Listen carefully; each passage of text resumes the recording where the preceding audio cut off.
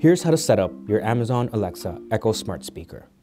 We'll be setting up Alexa on a 3rd generation Amazon Echo Dot. The steps are similar across all Echo speaker devices.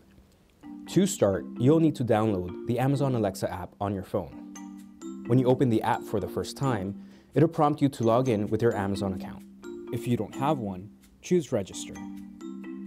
Then, you should see a list of users on your Amazon account. Choose your name, or register a new user by pressing I'm someone else.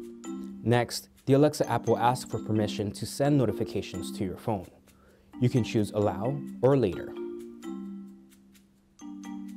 Now, plug in your Alexa device to power.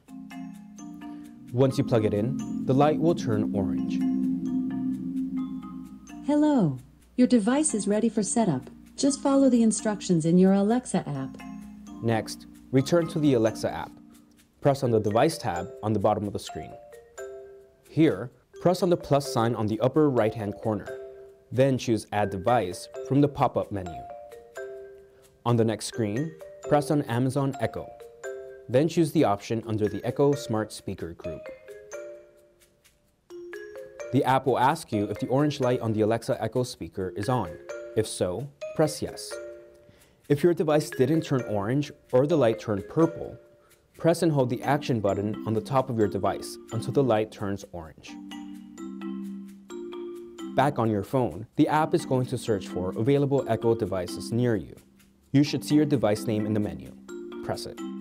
In the next menu, select your home Wi-Fi network. It'll then connect your device to the internet. Once you connect, you can choose where your device is placed in your home, or skip it. Then, you can add your address in for local results, like for weather or restaurant recommendations. You can also skip this step. Now, your Alexa is ready to use. Your Echo is ready. To personalize your Amazon Echo device, on the Alexa app, press on the More menu on the bottom right corner.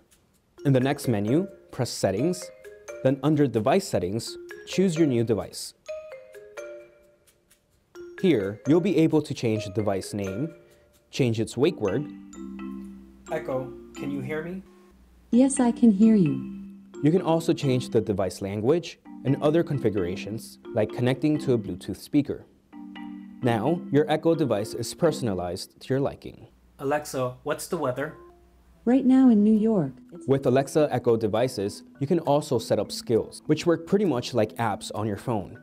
To find these, from the home screen on your Alexa app, press on the More menu on the bottom right corner. Press into the Skills and Games tab, and it'll navigate you to the Discover tab. Here, you can browse different skills.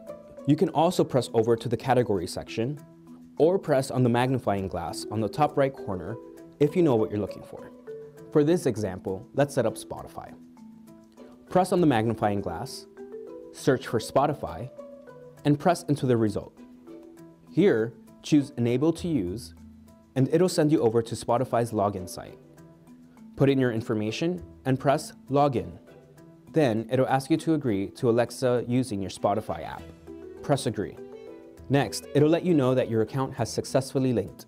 You can press Close, and now Spotify is enabled on your Alexa Echo speaker device. Alexa, play Spotify. Here's Spotify. There are many skills that don't require login information. For those, assuming you know what skill you want, you can just ask Alexa to enable it. Alexa, enable guided meditation skill. Okay, here's guided meditation. And don't forget, your Alexa app can do almost all the things your Echo speaker does. All you have to do is press the round blue button on the homepage of the Alexa app. What's the weather? In New York, it's 40 degrees Fahrenheit with cloudy skies.